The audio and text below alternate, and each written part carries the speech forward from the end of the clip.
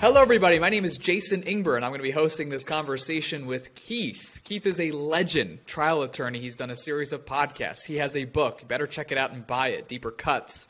Keith has done more trials than I've ever heard anybody do. He has a career in the courtroom, and he's got beautiful wisdom to share with us. And today, we're going to hear some life and law lessons from Keith. Keith, what are we going to talk about today? And then let's jump right in.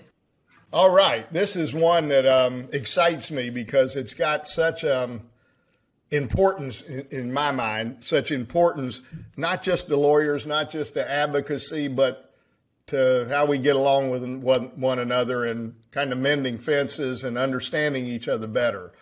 I learned it in the courtroom. I designed it for the courtroom. And then I learned, you know what? You just designed something that's helping you in life, and I'd like to share it.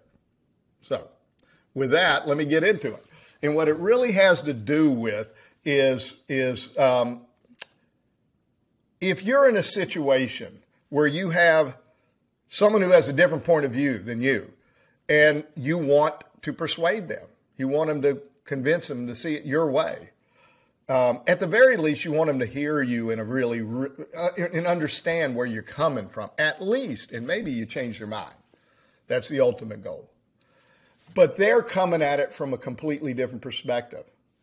And so y'all are at odds on this issue. Whether it be as a lawyer, it happens in mediations, and we call them mediations at settlement conference. Whether it happens in courtrooms, it's a big clash. Sometimes you have jurors that you feel some distance from and you want to bridge the gap. And in life, we always have it, whether it's with loved ones or friends or family, we all have differences. And God knows our country's got differences now. So let me talk to you about it. And it's really just, there's some fundamental realities. And from a lifetime in courtrooms in this adversarial setting where by nature you've got opposing views and one side's going to come out ahead of the other. I've had to hone this skill and figure this out to survive and thrive. And so this is the end product of a lot of thinking about it and a lot of living it. If you really want to get someone to listen to you and give you a chance of getting through to them when they're in an opposite conclusion you want them to be in, the starting point is not to browbeat them. It's not to butt heads with them. Because what happens when you say, put up your dukes, you're wrong? They put up their dukes. What the hell chance do you have of changing anyone's mind when you pick a fight with them? The starting point isn't the fighting. The starting point is putting the fighting away. And say, I need to walk in your shoes. I need to see it through your eyes, even if I disagree. Because if I understand how you got where you got and why you're there, then I can figure out how to talk to you about maybe my ways worth thinking about. Yeah, but Keith, how do you do that if you think the other side is just being a baby and unreasonable and they're just being completely, you can't even talk to them. They don't want to be in the same room as you. Like, they're not going to talk to you unless they have that specific point of business. If you pick up the phone, they're not going to pick up the phone. They just really, they wish you would drop dead. How do you balance that? How do you get to wedge all these things in when that's the dynamic you're dealing with? Sure. I'm going to give you the ideal answer, and then I'm going to confess the real answer with me. The more stubborn they are, the more pig-headed they are, the more of a jackass they're being, the more important this is if you really want to get through.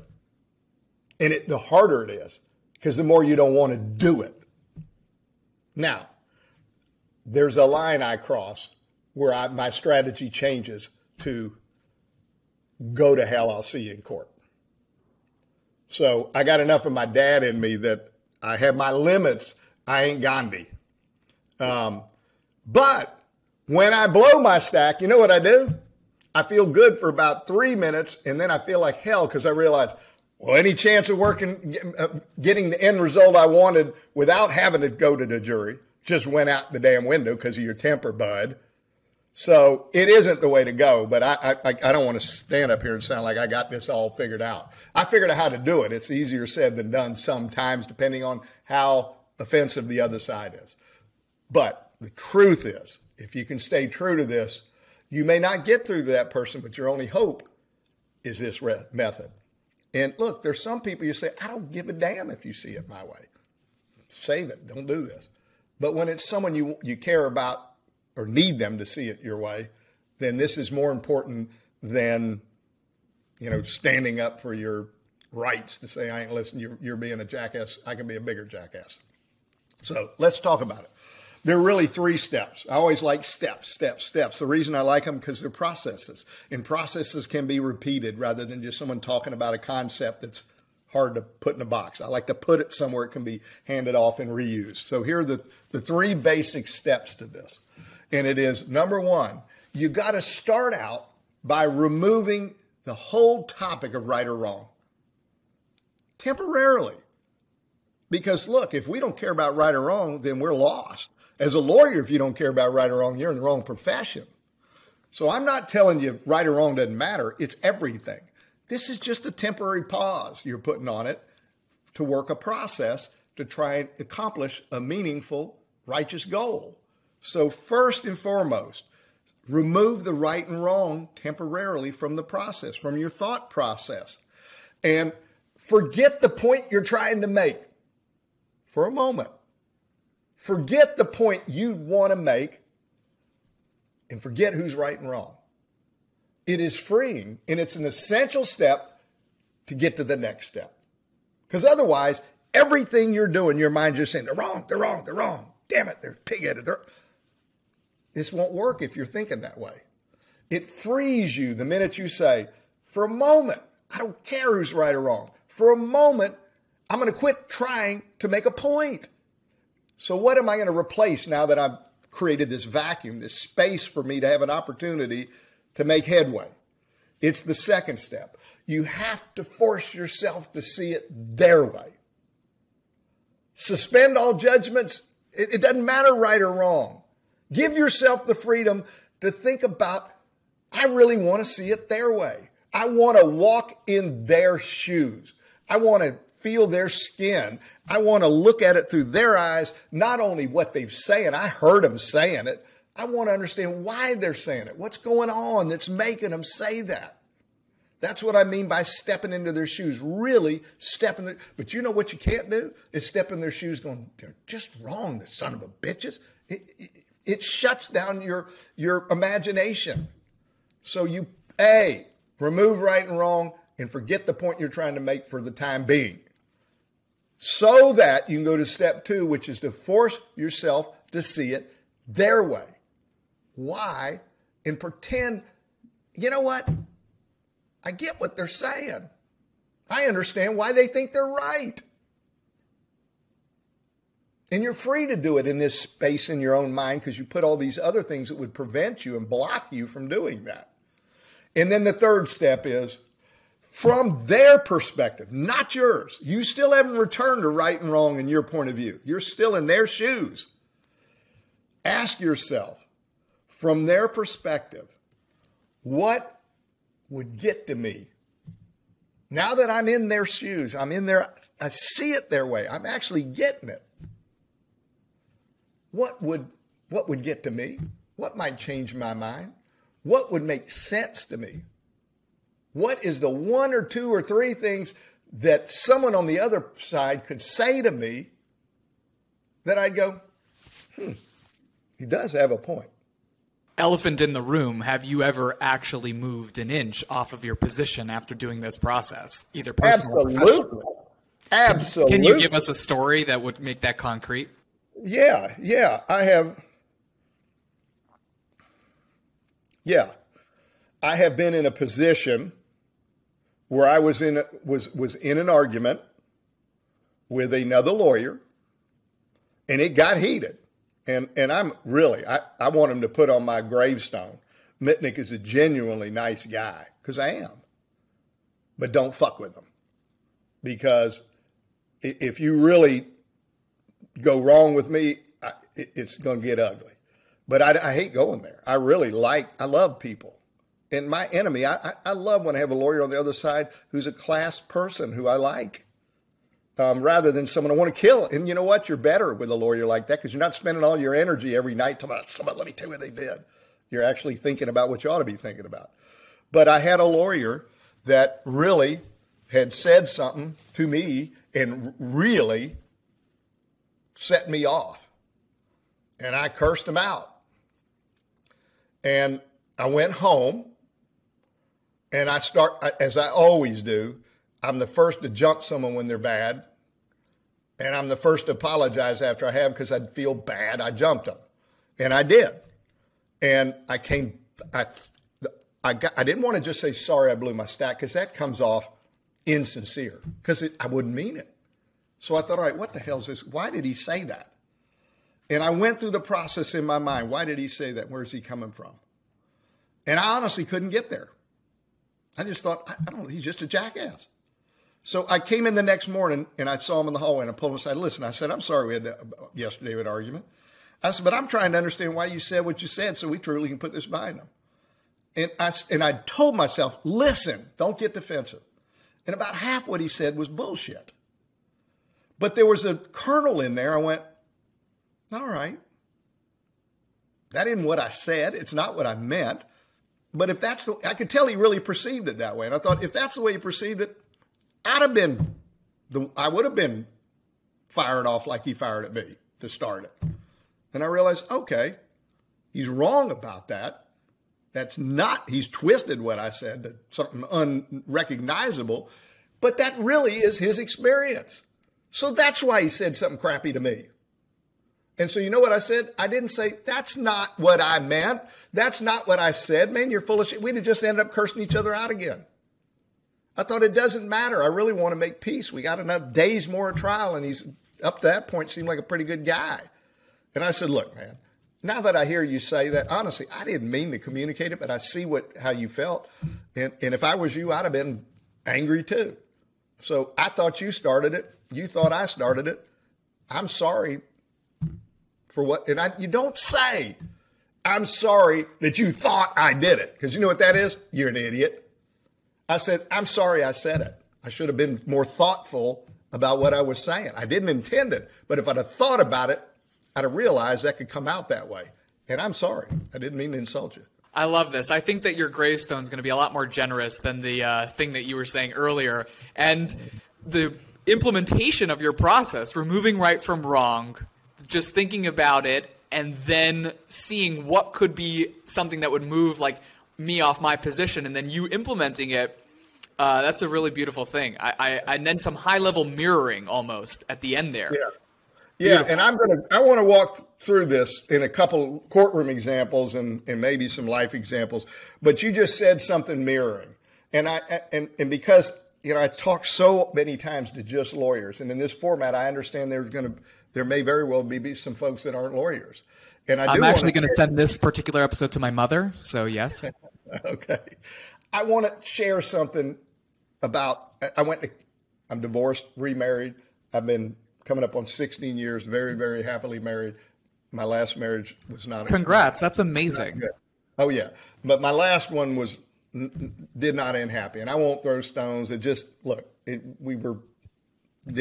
work, regardless whose fault it was.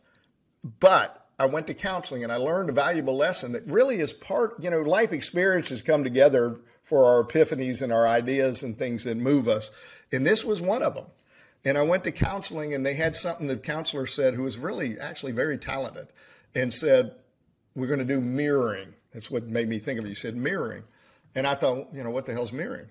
And she goes, here's how it works. And all it was, it's a fancy word and technique for active listening. And in life, active listening is a skill set that we forget about that's essential. When someone is really being listened to actively, they feel respected. It is a bonding. In courtrooms, active listening is a must. Because if you're worried about how you're performing, how you're looking, and you're worried about your next question, and you're not listening, for example, in a cross-examination, they may say something was the greatest answer you could have wished for, and you missed it because you weren't actively listening. Or you may think they gave you the answer you needed, and they really didn't. They skirted it, and you missed it because you weren't really listening. You worried about your next question. And if you're actively listening hard, you're going to understand the fatal flaws in what they're saying when you're right and they're wrong, and give you opportunities to then expose it to the world. So active listening in a courtroom is everything. But in personal life, how many times is someone listening and you're looking down at your emails, your text? How many times is someone do it and you're kind of looking off and someone's walking by? What, you know, when they do it to you, what do you think? You ain't listening to me. And people just keep talking because it's become so commonplace. But it's rude. It's just rude. And if you're talking to someone and they're doing and really listening, you know what you do? You go away saying, I like that person. Don't you want people to like you? Listen to them, they'll like you. And by the way, you may figure something out that's helpful. So anyhow, I'm off the law lesson, but just bear with me a minute on this mirroring because it was profound to me. So what you did was active listening, and it worked this way.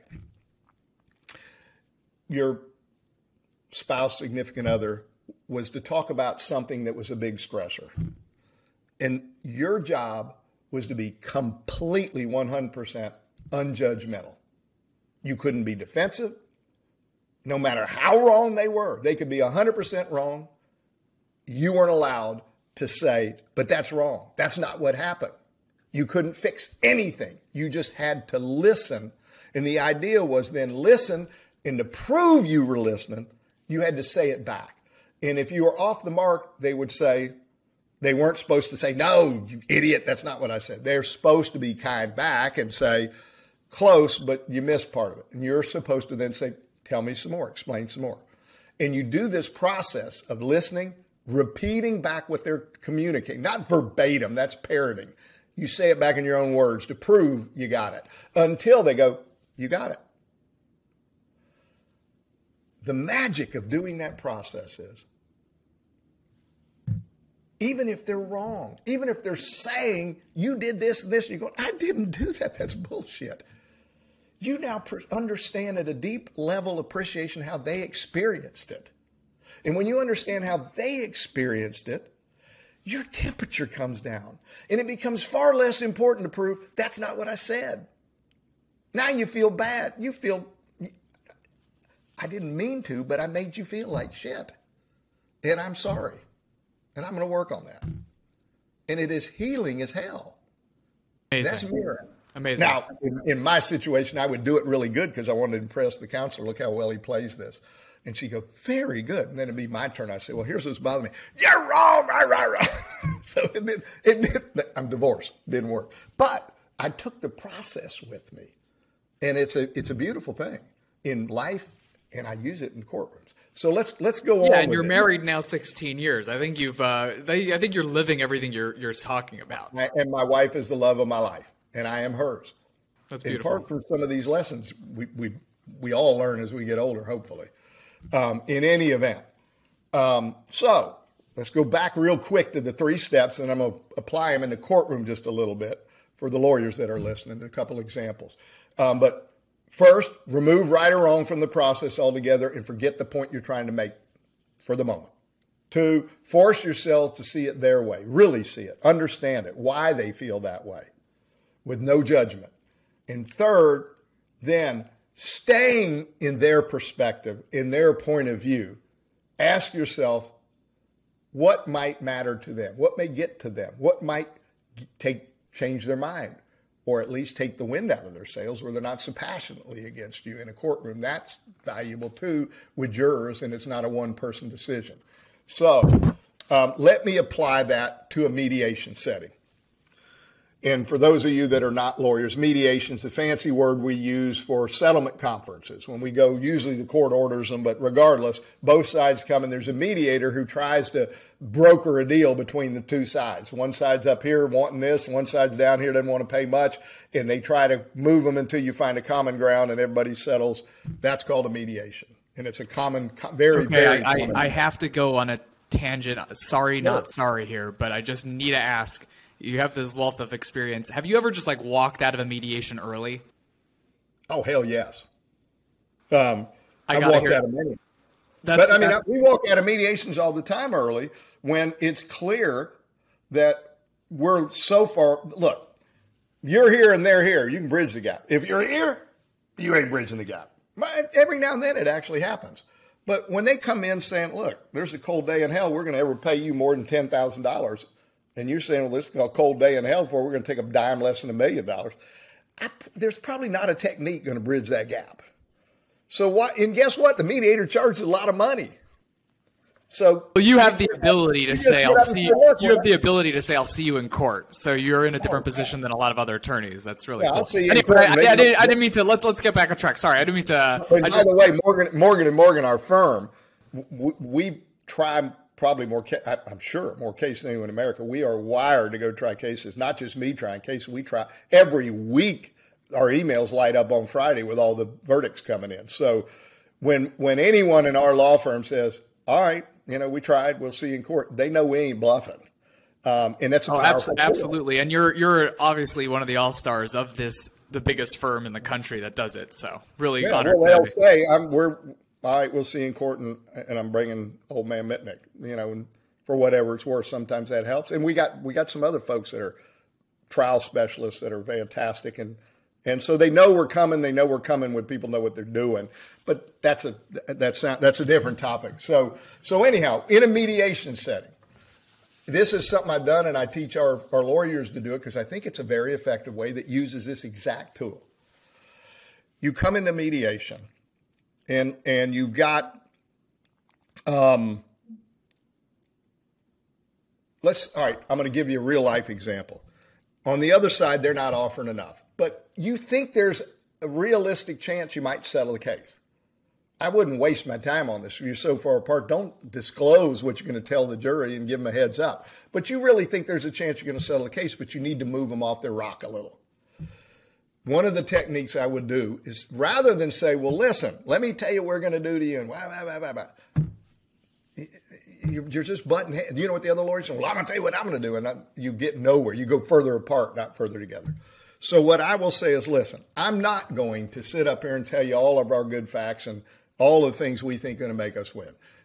You've got a really good lawyer. You're a very experienced adjuster. I know you've gotten reports. I know you know it all. And I'm not going to just sit up here and talk to hear myself talk or sound impressive. But what I do know is there are certain facts that you're relying on that are giving you confidence. And it's giving you confidence, and the more confident you are, the less inclined you are to compromise. So I want to talk about some of the things that are giving you confidence, and I'm not going to tell you you're wrong. What I am going to tell you is what I'm going to be telling the jury about those things. Because in fairness, you want to make a smart business decision. And you can't make a smart business decision if you're not fully informed, and your lawyer can't inform you what I'm going to tell a jury. I can. And while I'd like to hold it back and not tell you and surprise you with it, as a courtesy and respect for the process and respect for you, I'm going to share for whatever it's worth what I'm going to be telling the jury about this. And then you don't need to respond. But when you go back and start in your own room in private talking about it, I just ask you to consider what do you think how that may play with the jury. And I can tell you, because I've said this to many jurors before, it doesn't always is effective, but it usually is. But you decide. But I don't want to keep you in the dark. That would not be fair. So I'm going to give it to you. If you don't mind, I go, yeah. And then I list, these are the things you're most excited about. And I understand why. And let me tell you, two of them honestly doesn't worry me much because here's what I'm going to tell the jury. But there's one of them that if we lose, it's probably going to be on that. That, to me, is your best fact. And I'm not bullshitting. It is. That what does it hurt me? That's a really amazing approach to just show the cards, basically. But you know what happens? They go from, or they're over doodling, not listening, and, just any way they can to show you disrespect. And then all of a sudden they're going, well, I want to hear what he's going to say to the damn jury. And he just acknowledged what we were excited about, and he's right. And he's even admitted that's the one, if he loses, is going to be on. What the hell is he going to tell the jury about that? And then I tell him what I'm going to tell the jury about that. Aren't you scared to say why maybe you're wrong or, for lack of a better word, or, where your weakness is? Like, isn't that something that is a big no-no, and I'm not trying to patronize. I'm serious. Like, that seems crazy to do that. No. Like, you're showing weakness, and you're showing a chink in your armor. Let me ask you this. Do you think they don't already feel great about that fact? Yeah, but why would you bring it up? Why would you show weakness, especially if you feel like you're correct? All right, let me ask you when I'm done if it sounds weak. Being honest with somebody. By the way, when is the last time someone told you, look, I'll acknowledge this is a problem and this could be, but look, you know what you do when you hear that? You don't think they're weak. You think, this crazy son of a bitch is so confident, he's not scared to say the obvious. And there's a trust, and there's an immediate, now I like you. They're like, you know what they're saying is, boy, this is out of the mold. This guy's unusual. And when I'm done with what I'm going to tell the jury, they go away going, I don't know if I want to walk into court with this guy. He's tuned in, and he's not a bullshitter. And if he talks to the jury that way, they're going to like him because he's a straight shooter. God damn, he's a straight shooter. And I am. And it's an advantage. I don't be a straight shooter as a strategic tool. I am. But you've seen that literally turn 180s in a mediation alone. Absolutely. That's so cool. Let me give you the example. So I'll give you a real life example. You've got a bunch of social media posts showing my guy rowing a rowboat. He's in crew after the injury, winning, holding up his trophy, carrying the boat over his head with 4 or 5 other people. It's a neck injury case. And being with his friends doing all kinds of stuff. Plus, a surveillance of him carrying not a 12-pack, but 2 12-packs under one arm and from a beer, putting it in his trunk, going to the beach and unloading it. And we're talking about, we're going to be asking the jury for over $1 million. And I know what y'all are thinking. You're thinking, he doesn't look hurt bad, and the jury is going to be offended because that can't be a bad injury. Look at him. He's living an active life. And I understand why you feel that way. But if you don't mind, I'm going to tell you what I'm going to say to the jury about it. And you got to be careful not to fall into, and like you're preaching to them, because they're going to shut down. I will look away from them and pretend there's a juror over here so I don't fall in the trap of wagging, because I'm a wagger, starting to wag at them. It's such a great nuance. Like, just that alone, that's gold. Like, don't be preaching, don't wag the finger, pretend like there's a jury so you're acting it out so it's depersonal. That's amazing. I want them to be an observer, and like they're going to be if we don't settle, because that guy's going to sit in the back of the room and watch all this and say, now you're going to see what I'm going to say, and you can assess how you think it may play out with the jury. And then I say, listen, this is not, ladies and gentlemen of the jury, this is not the kind of injury that interferes so much with the doing as it does with the experience of doing. It's the kind of injury that it's, people call it, some injuries, cane pain. This isn't cane pain. You don't need a cane to get around. This is more like pilot light pain. Pilot light pain, for those of us that are old enough, pilot light was in old hot water heaters or stoves, and you would turn it off, but it never went out. It was always there flickering. And when you would turn up the heat, it would blaze. But you'd turn it back off, and it didn't go out. It was always there flickering. That's why it's often called pilot light pain, because it's always there flickering. And my client lives between flickering and flare-up, and it's taken my client's ability, it's taken my client's freedom to live life without making a bunch of mini choices. Do I do or don't do? They can still do, but they're going to pay a price. Or do you say, I'm not up for it today, I'm not going to do it. Now they've sacrificed what they would have done. Or they do it and they pay the price, they're laying on a heating pad. They're taking pain pills. Now, that's this kind of injury. And by the way, folks, this kind of injury that interferes not so much today with the doing as it does with the experience of doing is not a small matter, because the experience of doing is very important. As human beings, we treasure pleasure. Life's not all pleasure. Life's hard, but we treasure pleasure. That's why the jury instruction the judge is going to give you says, you shall consider as one of the elements of damage the impact on enjoyment of life. That's because enjoyment of life matters in a world that's hard. And this impacts enjoyment. Can he still go to a movie and enjoy the movie? Sure, but it's a different experience than if you're sitting there just taking it in going, or ha, or if you're doing the same thing, but there's that fidgeting around trying to get comfortable because it never goes away. It's wearing. It's like walking in a department store and you hear that noise and you can't get ever away from it, ever. It just wears over. Takes little pieces over a long period of time, and it takes a huge toll. But they can still go to a religious ceremony and get a lot out of it, but it's a different experience because they're sitting there saying, I can't wait till he's done so I can get up and move. I need to stand. Rather than just taking it in and tearing up because it's touching you. It's different. You can still do sports. The person can still go on their jog. But you know what? They got to make a decision. All those little choices, their freedom to just jog without worry is gone. Because they're either going to go slow to minimize the impact, or today I'm blowing it out. But they're going to pay the price. And this is not the kind of injury that you can judge from the outside looking in. But it doesn't mean we can't get to the bottom of judging it. Doesn't mean you have to take their word for it. Because we have MRIs, and MRIs don't lie. And you're going to see them with your own eyes. And we're going to have surgeons who are going to come in who met the patient and put all the pieces together and did what we call a clinical correlation and are going to tell you this is a serious injury happened in that crash. Period.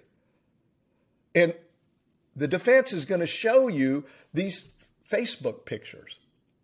Let me show you some of them. I'm going to put them up. Look, folks. They're going to show you this surveillance from picking up all this beer in one arm. Look, I'm going to show you a clip of it. No one has ever said he can't do those things. But you know, you see all of his buddies with him. They're all fit and shaped. They're all in their late 20s. You know what nobody else is doing so that they can smile and have fun and do all? They're not all getting now up to 25 injections so they can maintain a quality of life. But you can't see that from the outside. We've all heard the saying, you can't judge a book by its cover. Well, we're going to open the cover up for you, wide open, when we get into this trial. And we're going to show you what's going on the inside. And you're going to know, and you're not going to have to just take a word for it. But you can't judge it from the outside. You know what it's like if we were to judge it from the outside? It'd be like two students were fighting to get the best grade in the class. They're the two smartest kids. And one of them's kind of a little imp. And so that one switches out the test, the written test, into Spanish, knowing his competitor doesn't read Spanish. So he gets a bad grade. Well, that wasn't a test of his competency. It was a trick. So we can't look at the pictures from the outside because that's an external assessment. Doesn't fit this because this isn't cane pain. And you know what most of the external assessments are? Not that big a deal. Some are horrible, but most. If I sprain my ankle and I walk around, I'm limping. I'm on crutches. It's a giveaway. You can tell from the outside. And I roll up my pants and take off the ace bandage. You can put it on. It looks gross. Broken arm. The cast gives it away. It's intense pain for a short period of time. It's short-lived. When the pain is less intense, you can't see it from the outside. But when it lasts forever, those other injuries pale in comparison because they're short-lived. This is forever. But we can judge it and see it the ways I've told you. We're going to prove it to you. You don't have to take their word for it. But let me add the last piece to this, folks. Today's as good as it's going to get. As the natural aging process overlays on top of those damaged links in my client's spine, it's only going to get worse and worse because the spine never gets a moment off. It's always under use and stress. And it's going to get worse and worse and worse. And there's going to come a day where it starts interfering more and more with the doing in addition to the experience of doing. But we don't come back here in 30, 40, 50 years from now and redo this. We get it right now or we don't get it right at all. That's why they say it's a verdict for all time. Now, I'm going to tell that to the jury. I turned back to him. And I said, look, you may go, sounds good, get out the violins. I don't care. I said, but now you at least know what I'm going to tell them, and you can assess it from your perspective. Might that work or not? And by the way, here's our verdict book we hand out, and I don't want to rub it in your nose. Your lawyers know, but you don't have to take my word for it. I can name in there if you want to know. Ask the mediator. I'll come in. I'll show you the ones where I made that argument, and you'll see what the verdict was and what the settlement offer was. So honestly, folks, whatever happens, I respect your view and I understand your view, and I'd probably feel the same way. But at the end of the day, I don't decide, you don't decide, the jury decides, so now you know what they're going to hear. I love it. I love it. I mean, even your turns of phrases, the pilot light pane, this, you can't judge a book by its cover, let's open the book. You're just dropping bombs on here, and they're really, really beautiful. And your likability is off the charts. I don't know about mine because I was interrupting you a lot in this one, but no, I don't mind. I like. No, you're really a gem, and this has been amazing. Do you have any other closing thoughts on this topic? Yeah. I'm going to give you one courtroom example with a jury, with a juror, actually a whole jury, because it morphs into what I'd really like to end with, which is the global appeal of this and the global benefit of it to all of us in difficult times. But I was trying a case in a very conservative area. I won't say where, but a very, very, very conservative, very wealthy conservative area. Does it rhyme with Schmexis? Sorry. No, it does not. It was in Florida. And they were just notorious for not getting good verdicts down there. And we tried a case. And it was going really well, really well. And the other lawyer was a nice guy. I liked him. And in closing argument, he did something outrageous, but it scared the shit out of me. It was so bad. I don't get caught off guard much, but I couldn't believe he was doing it. And I'd kind of let the moment to object go. And if I'd have jumped up when I did, it had gotten even worse. So I just had to self-help it and rebuttal. And I applied this process. And here's what he said. He said, we got TV news. You got MSNBC. You got CNN. And then you got Fox News. I'm a Fox News watcher. Now, everybody on our juror were Fox News watchers. It was just totally inappropriate. But I'm like, then he went further. I'm like, it's too late to stop now. I'm going to look like I'm on MSNBC. Wait, why is it inappropriate for him to bring up Fox News and appeal to the jury like that? You can't bring in politics into the courtroom to try and swing jurors. Number one. Number two, who he watches on news. It's like, and it was a blatant play on prejudice and sympathy that had nothing to do with the facts. It's totally irrelevant. Although I give him credit. He tied it in a little at the end. But he tied it in a way that made it even worse. He says, and one of the reasons that I really like Fox News is their motto is fair and balanced. Fair and balanced. And y'all just heard, this is closing argument. I've done mine. I've got a rebuttal. I get to get back up but for a few minutes, but he's on his turn. And I've already asked for a lot of money. It was a 7-figure because it was worth it. It was that was the only, to ask for less would have been chicken shit and unfair. So I asked for what it was worth. And he gets up, Mr. Mitnik, talking about all this, more than $1 million. He goes, and I think about Fox News amount of fair and balanced. And, all we ask is that you don't do some way left of center crazy number. You just do fair and balanced. And I thought, God almighty. And I knew the jurors were body language and questions. It felt like the case was going good. And I could feel he was just like reminding them, don't give these son of a bitches a bunch of money. You might as well become a Democrat if you do. And I'm like, damn it. I hated it. It was wrong, but I give him credit. It was smart. And that guy had laid low and been real nice, and he just waited the last minute to gut punch me. So I thought, okay, I got to deal with it. And I thought through, there's only one way to talk to these folks. It's from their shoes. And what matters to them. And so I'm still listening to his final stuff, but I'm processing quick because he was done. That was his final thing. Within 2 minutes after that, he's done. So I stood back up and said, counsel talked about fair and balanced and Fox News and MSNBC. And no matter where you stand, I think one thing we all can agree, we've gotten so divided in our country, it is heartbreaking. It is heartbreaking. And we walk around in our society angry, upset, worried, and it's very disheartening and it's very troubling. And people ask me, because you can look at me and tell I've been in a lot of courtrooms. People ask me, why do you spend so much time in courtrooms? And you know what I say to them? Because it's hallowed ground. This is a place where all of that divisive outside is put aside and we can have a moment to come together and do something special. We can do something together that is at the core of America, justice. And I am blessed to be able to be in here so often. It's almost escape, but it's more than an escape. It takes us back to the original values of our country. And gosh knows we all need to be reminded of it. And this is not just a place of a reminder, it's a place of doing what our country was built on. And I'm going to sit down because you're probably tired of hearing me talking, ready to go do justice. And I just ask one thing. Please bring back a verdict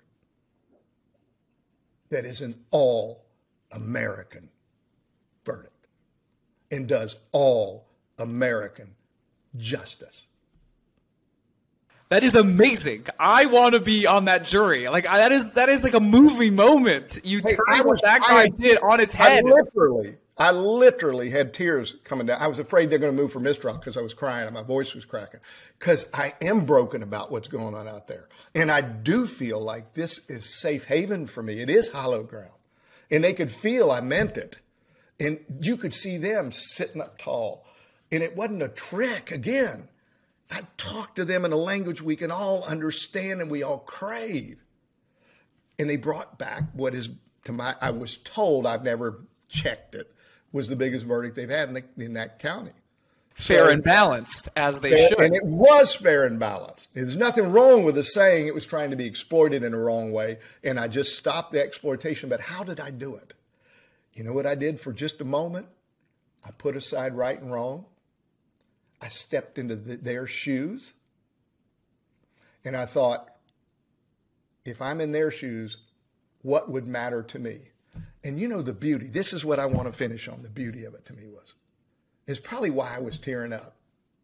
Because I realized what matters to them is the exact thing mattered to me. We all want the same thing.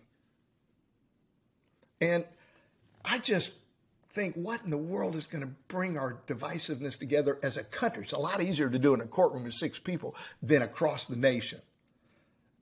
And I'm not silly enough to think I got an idea that's going to fix it all. But I do believe if people would take to heart this process and say, you know what, the people on the other side of the aisle who I don't agree with, for just a moment, I'm going to try to think how they see. Both ways, Democrat to Republican, Republican to Democrat. And say, I'm going to pause long enough to appreciate and step in their shoes. Because the empathy that comes out of that, if both sides did it, I think there's a chance we can remember we are all American. We all love each other. We ain't got no business hating one another. So beautiful. That's really, really beautiful. Thank you so much, Keith. Thank y'all.